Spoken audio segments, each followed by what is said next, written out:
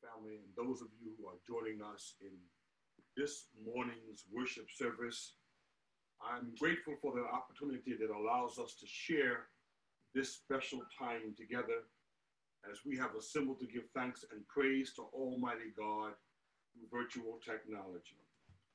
For you who are working behind the scenes, providing technical expertise that allows us to come together once again, I thank you. In less than 24 hours, my fellow colleagues and I, members of the Washington Annual Conference, with the support of our laity, youth, will give an account of our stewardship for this past conference year. Every conference year has its own challenges. However, I'm sure you will be inclined to agree that these past 4.5 months have been and continue to be, for you and for me, the most challenging in my pastoral journey. This pandemic has altered and in many instances completely changed everything we do both in our personal and professional lives. However, for me, it is also a period of reflection, of assessment, and most of all, thanksgiving to Almighty God. Reflecting over what God has enabled us to do in ministry, assessing its effectiveness or lack thereof. And finally, thanking God that you and I are still in the land of the living. In preparation for this morning's service, as you can imagine, it's been a very, very trying week, and a host of thoughts and ideas have been flowing through my mind. When I consider much of what has happened over these past several months that has affected every aspect of human emotion, all the deaths of members of our church family and extended family, the earthly transitions of noted civil rights advocates, Reverends Dr. Joseph Lowry, Reverend C.T. Vivian, and the late Congressman John Robert Lewis. The continuing effects of C-19, furloughs, loss of employment, social issues, the awakening of racism, and the continued effect to marginalize and suppress equitable and equal participation to people of color, and contending with those who have taken it upon themselves to serve as judge, jury, and executioner. The escalation of some who wear the blue, who indiscriminately beat and sometimes kill Black and brown people is ongoing. When I attempt to put all of this in perspective, I wonder how is it that we have not thrown in the towel, gone off the deep end, or just saying, as I shared a few weeks ago, to hell with this, and yielding to our emotions, respond in a manner that is inconsistent with our character. What is it that has sustained us during these days of immense challenge? By now, some of you are saying, Pastor, you mean to tell us that you don't know? You, of all people, should know the answer to that question. Yes, I know, as the lyric so vividly states, if it had not been for the Lord on our side, where would we be? So I asked the Lord to provide a scripture passage that would embody, that would encapsulate, that would personify all that we have experienced these past several months.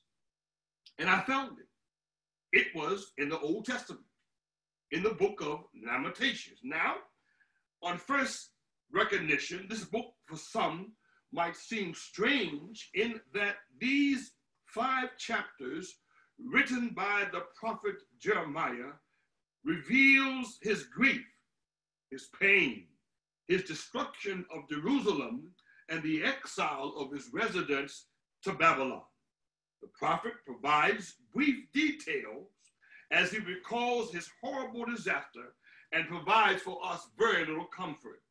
However, I discovered that though this book is a collection of funeral songs, as its meaning, cries, weeping, lament, mourning, herein lies words that offer hope and encouragement. And so this morning, for a few moments, turn your Bibles to Lamentations chapter 3, verses 21 through 23. Lamentations chapter 3, verses 21 through 23. And it reads, "This I recall to my mind, therefore have I hope. It is of the Lord's mercies we are not consumed, because his compassions fail not. They are new every morning. Great is thy faithfulness." For a sermon topic to preach this morning, and as always, I solicit an interest in your prayers. Not yet. Not yet. Jeremiah reveals to you and me in these 3 verses that in spite of the mounting weight that seems at times overwhelming, that appears to offer no solution, we cannot, as believers in God and his son, Jesus Christ, take on a fatalistic mentality. Jeremiah acknowledges the severity of their current state. And however, as bad as things are, our relationship, our history should remind us that we can and we shall rise above our current circumstance. Jeremiah gives us these snippets, these nuggets of encouragement. Jeremiah reveals in this chapter, in these verses, that Jesus is an intercessor. Although the signs may have the appearance that all is lost, Jeremiah assured his people, and God through his Holy Spirit assures us today that the end is not yet, that their continued failure to comply with the commandments of God and their belief in self-sufficiency, attempting to equate themselves with God, all of which would be justification for God abandoning us. However, that, beloved, would be inconsistent with that which Jesus promised. Jesus promised, "I will never leave you or forsake you." Oh yes, God sometimes, because of our disobedience, allows us to stew in our own mess, but he never abandons us, or he never leaves us to fend for ourselves. And even when we mess up, and Lord knows we mess up a lot, Jesus is always there, making intercession on our behalf, petitioning, pleading with the Father to give us not a second chance, but to give us another chance. Beloved, there is nothing of ourselves that makes us deserving of this relationship, but it is through the love that God and his grace that he shows toward us. So I cannot speak for you, but as for me, I don't know where I'd be if it were not for Jesus Christ making intercession on my behalf. So Jesus is an intercessor. And not only is Jesus an intercessor, Jeremiah reveals to us that the love of Jesus for us is limitless. He says, the compassions, the sympathy, the benevolence of God through Jesus Christ is immeasurable. All of us can recall at least one instance, whether as children or adolescents or even in adulthood, where we have failed to comply with the rules, the governance of the household, and found ourselves in a bad way. Like the story of the prodigal son who became too big for his britches and at his request was given the portion of his inheritance and left the safety and security and love of family and went off prematurely. Initially to him, it seemed like a good idea to go off and to explore the world. However, in time, his resources were exhausted, and those who were with him when he was partying and buying setups abandoned him. But one day the Bible says he had an epiphany. He had a realization that I should return to my father's house. And when he did, he was not scolded for the error of his ways, but the Bible says he was received by his Father with open arms. Beloved, we've all had moments like this. And when we honestly review our actions and our behavior, we have to acknowledge that we were warranted of punishment. However, but because our parents, because our Heavenly Father loves us so, they would not abandon us, but rather receive us with welcoming arms. Who, beloved, wouldn't serve a God like this? So Jesus is an intercessor. His love for us is limitless. But the part that I really like to zero in on is that part where he says, his mercy are new every morning. Yes, this has and remains to be a season of tremendous challenge, the testing of our faith and trust in God, irrespective of our stations in life. We've had periods where we've had to endure affliction and endure health challenges of every sort. The death of loved ones of all ages, sometimes prematurely. The pandemic continues to escalate, revealing each day new methods of contracting. The blatant disregard of sound instruction from those in the medical and scientific community of how we can reduce the spread by those at the top levels of government is disturbing. They made it clear that their agenda is not one of the well-being and safety of people, but rather an agenda that is political. They are insistent in trying to force our children, our babies, to return to the classroom, wanting to use them as test cases. Federal troops, without the invitation of local officials, have invaded our city where leadership is of one particular party. The total disregard for truth and honesty from the highest levels of government continue to dismantle the respect in which our nation once held among our allies. The difficulty of proving basic necessities, providing basic necessities for our survival, food items, because of their unavailability. The late Dr. MLK Jr., his words still resonate in my ears when he said these words. We've got some difficult days ahead, but I'm here this morning to say, as bad as it might appear, the end is not yet. I know it looks bad, but I hear God whispering to me sometimes in the midnight hour, don't worry about it, I got this. The end is not yet. I know that every now and then when we recall how God has responded and been in the past, it's good, beloved, to reflect. It's good, beloved, to every now and then to go down memory lane and think about God's goodness to you. But what Jeremiah reassures his family, what he reassures his people, and I want you to be reassured this morning.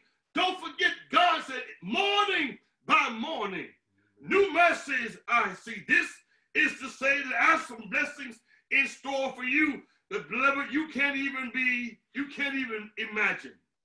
I'm grateful. I'm indebted for the mercies that God has allowed my family and me to experience. Have I earned them? No. Do I deserve them? No.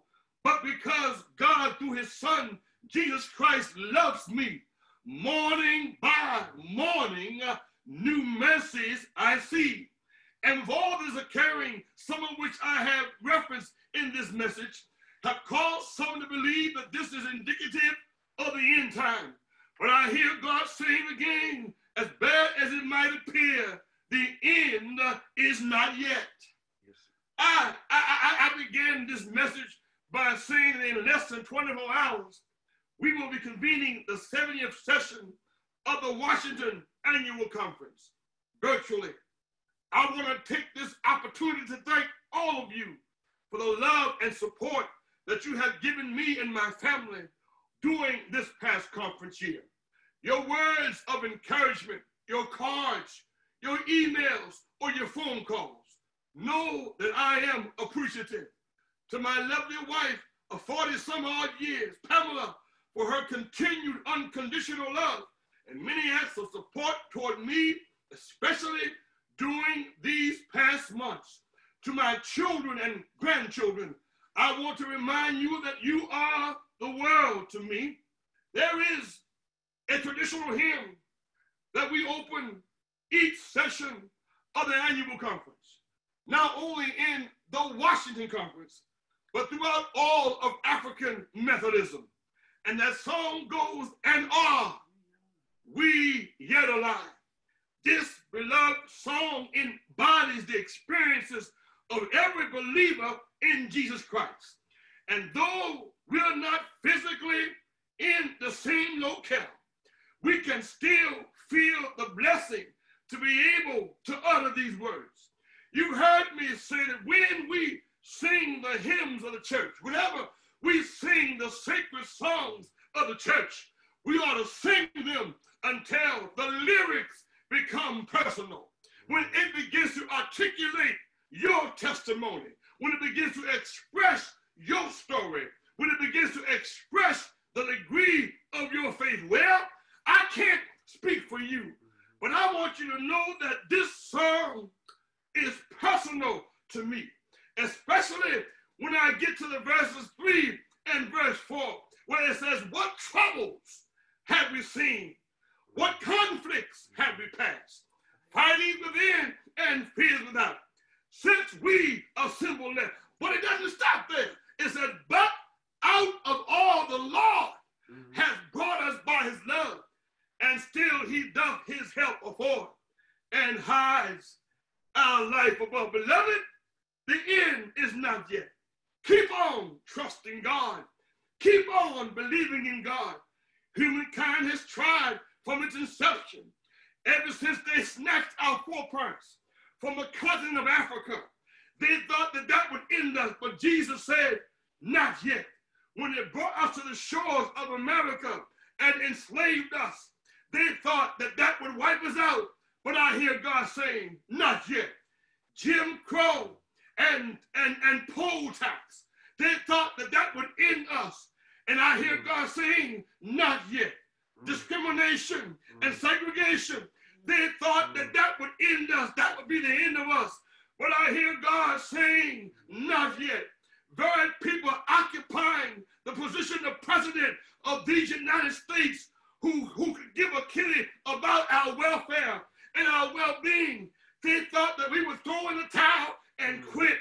But I hear God saying, "Not yet." And I want to remind you that that idiot and imbecile in the White House right now is pulling all sorts of tricks out of his bag. But I hear God saying, "Not yet." I hear God saying, "Be still and know that I am God. I will be exalted among the earth. I will be exalted in the heavens." Beloved, the end is not yet. Why? Because morning by morning, new mercies I see. All I have needed, God's hands have provided. Great is thy faithfulness. Great is thy faithfulness, Lord, unto me. Summer and winter, springtime and harvest, sun, moon, and stars in their courses above. Joy with all nature in manifold nature. To thy great faithfulness, mercy, and love. Great is God's faithfulness. Great is God's faithfulness. Morning by morning, new mercies I see. All I have needed, thy hands have provided. Great is God's faithfulness, Lord, unto me. I hear God saying, hold on a little while longer. This too will pass, because the end is not yet. Gracious God and our Father, we thank you for this brief time together with you and with other believers as we have attempted to proclaim what thus saith the Lord. We pray, God, that as we traverse through these difficult times, that our faith in you will not waver, but it will increase. This we ask in Jesus' name, and the people of God said, Amen.